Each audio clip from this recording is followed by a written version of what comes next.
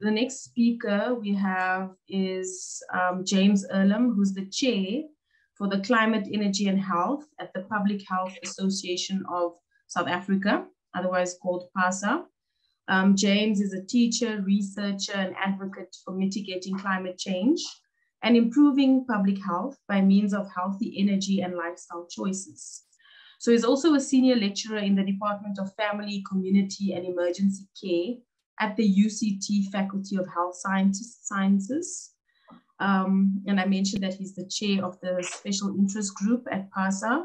He's an epidemiologist with an MSc in Climate Change and Development, and is currently working on a PhD, Opportunities and Barriers to Implementing Education for Sustainable Healthcare in Africa, a South African case study. And James will be speaking about the preparedness of the South African health system to cope with the impacts of climate change. Over to you, James.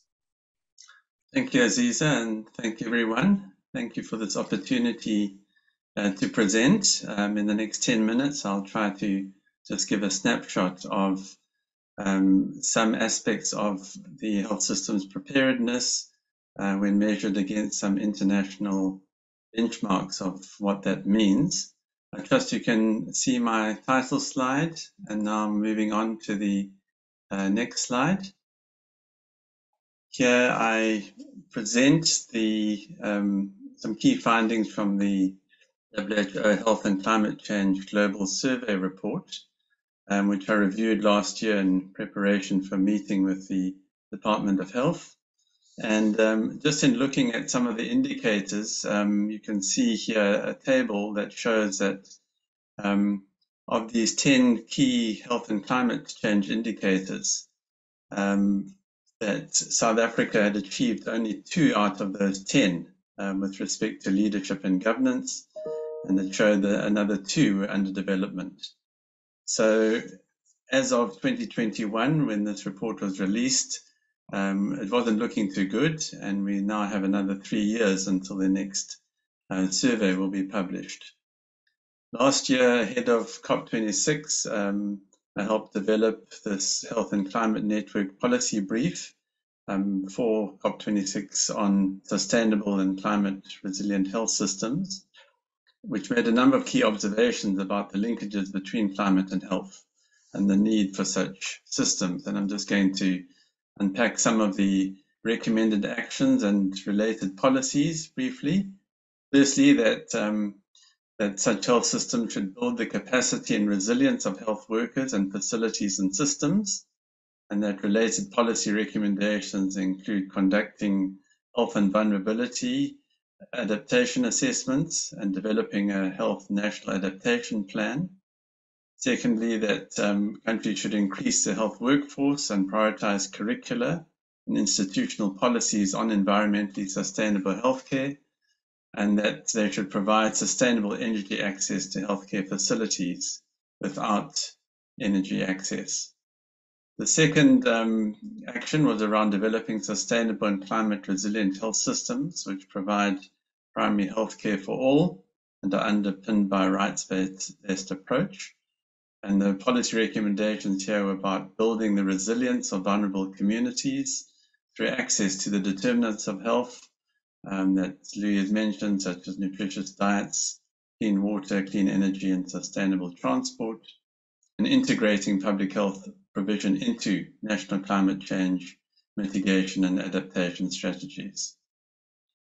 The third action related to decarbonizing health systems in a health-centered way, and here calling on countries to commit to decarbonize ideally by 2050 or earlier, and to improve the resilience of healthcare systems in line with the COP26 health program, which I'll say more about on the next slide. And then to regulate emissions from the production of medicines and medical supplies, including the pharmaceutical industry. And then the fourth action was around prioritizing, promoting, and facilitating investment in sustainable and resilient healthcare. And so here, looking at increasing national and global financial flows for health systems research, innovation, and surveillance of climate-sensitive diseases and outbreaks, and creating mechanisms and incentives for cross-sectional coordination across government and its supply stakeholders. So just the COP26 health program that I referred to has been adopted by over 60 countries to date, not South Africa yet.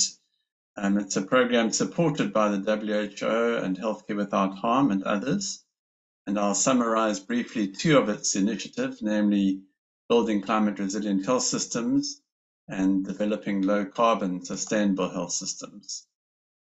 So the first commitment on climate resilient health systems includes those vulnerability and adaptation assessments that I mentioned at a population level or a healthcare facility level, and then a health national adaptation plan, and both of those should facilitate access to climate change funding for health, both from national and global sources. And then the second commitment of the program is sustainable low carbon health systems, which includes setting a target for health system net zero emissions, so by 2050 or earlier, conducting a baseline assessment using a emissions tracking tool of emissions from the health system, and then developing an action plan for a sustainable health system, including reduced air pollution from the health sector. So here's a brief example of some of the challenges in achieving these commitments.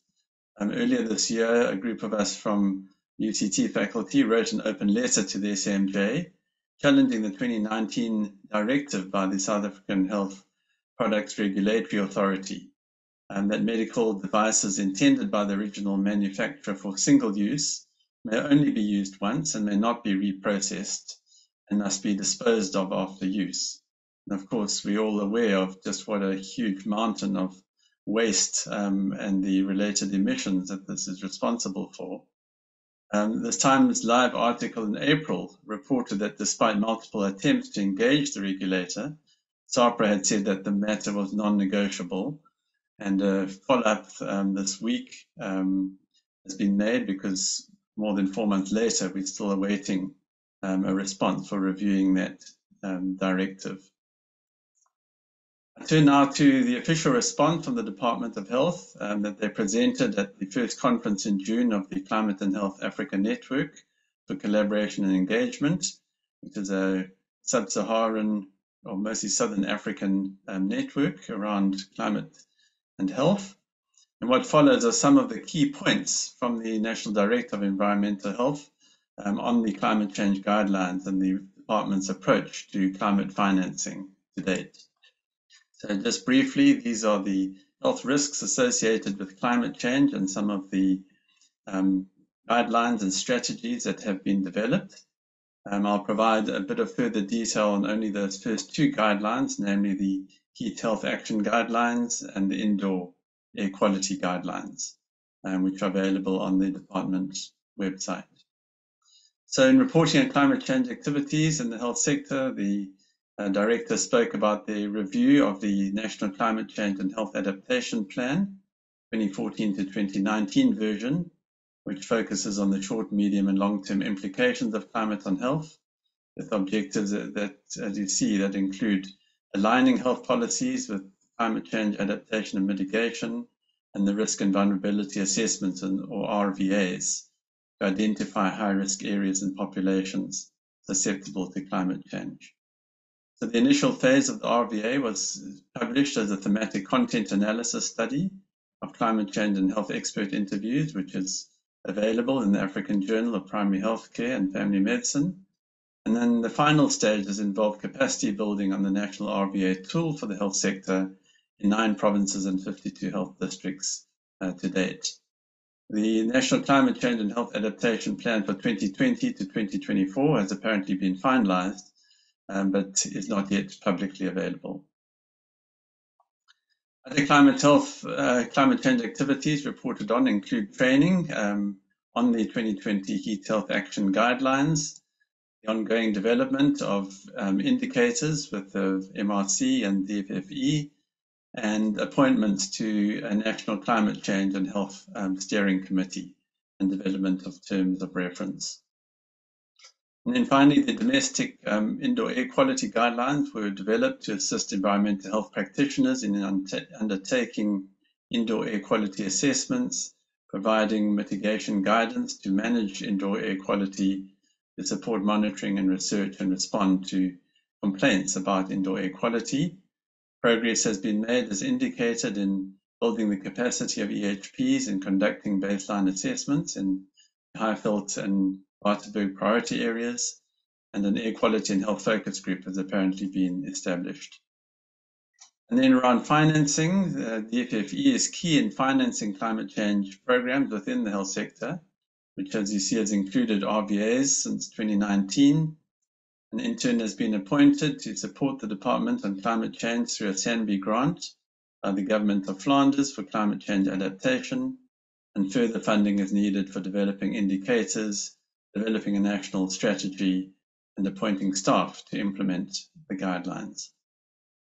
Okay, so that was a very brief summary. It leaves me with some questions that we can discuss about our preparedness. So the WHO COP26 health program seems to be an important initiative to be a part of.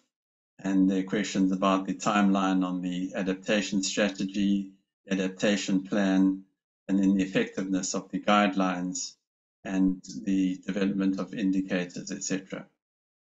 Okay, so those are some of my questions, and thank you for your attention. I look forward to the discussion afterwards.